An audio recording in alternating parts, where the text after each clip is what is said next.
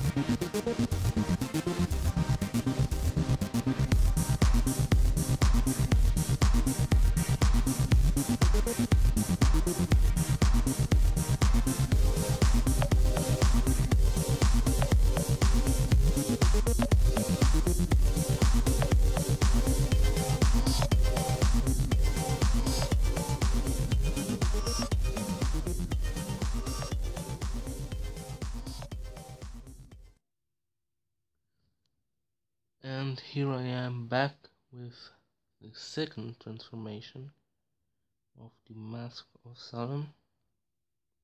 So we're gonna equip it on a main knight, and it's not a strong armor, but it's also not, yeah, it's a bad armor to say, but it looks, in the female version it looks good, but we need to take other wings, like these, and unequip rings. Yeah, so it looks good. I will say it looks good with female version on it, like a witch. And also the shield should be a spider, I think. Here also a spider thing. And yeah, it looks good for female, but for the men's version, I don't think it's so nice to see. But yeah, we'll see what the last transformation brings us. I will see you when I find the armor later.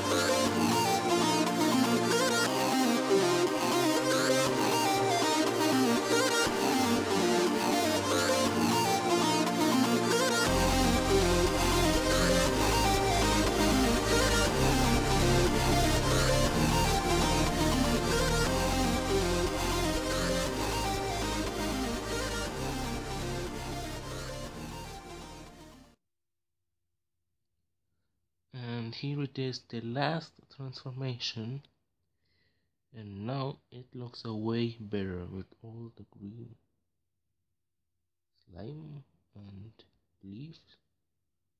I don't know, but we'll see. So I will take the mask of Salem, and now it looks better, way better, male version, with all the this green fire with her leaves.